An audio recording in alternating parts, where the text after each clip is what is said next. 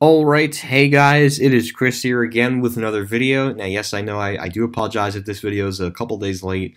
I have just been very busy with a lot of stuff as I near the end of high school. But anyways, getting back to the video here. So today we're going to be talking about the Shops Riverside phase number 3. Now yes guys, as you guys know, I made a video about the Shops Riverside phase 3 and what it would include, but we got a little more information now as of 5 days ago.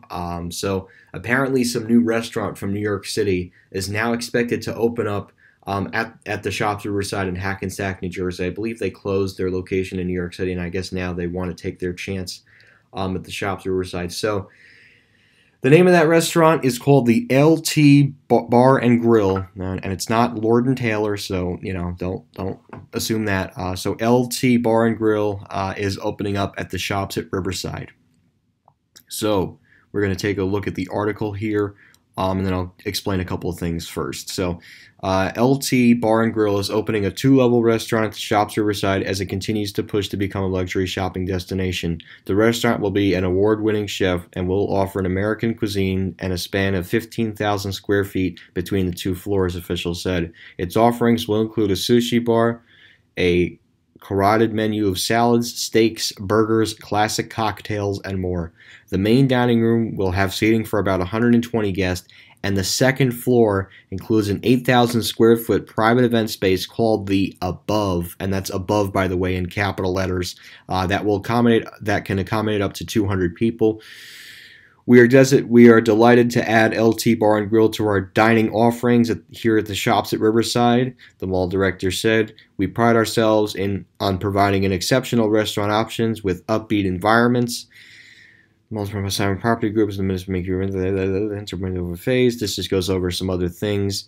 And other luxury updates include a grand Balminian crystal chandelier, lavish new floor tile, new sculpture floating stair, official says. The final renovations will bring more changes, a concierge lounge, which is probably going in the lower level of the mall, valet parking, and other dining and shopping options.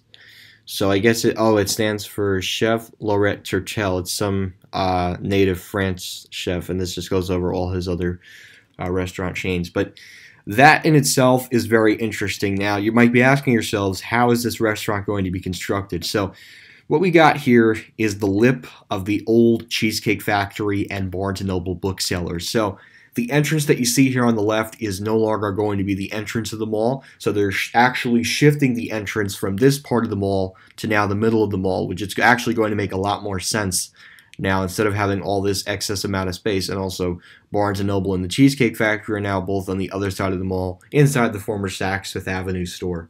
So what they're going to do is they're going to have the entrance right around here, and it's going to lead out, and they are actually raising this entire part of the mall ceiling. They're going to have some kind of balcony here, right here on the left, that's actually going to overlook the Southern Luxury Wing.